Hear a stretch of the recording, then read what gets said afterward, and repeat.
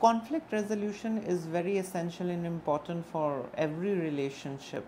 Yeah, I mean, where both the parties, prioritize resolving the conflict together.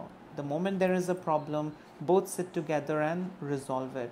There is no grudge, no, business of doing numbers on each other, blaming each other. Well, you did this and that's why this happened. Well, you did that, that's why this happened. Conflict resolution is to sit together and resolve. I might be at fault, the other party might be at fault, but there is no, business of this blame thing. Yeah, me blaming the other blaming me, digging up the past, doing a number on each other.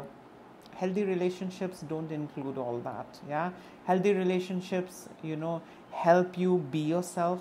Healthy relationships strengthen you, and healthy relationships help you grow. If these things are missing, you need to think and evaluate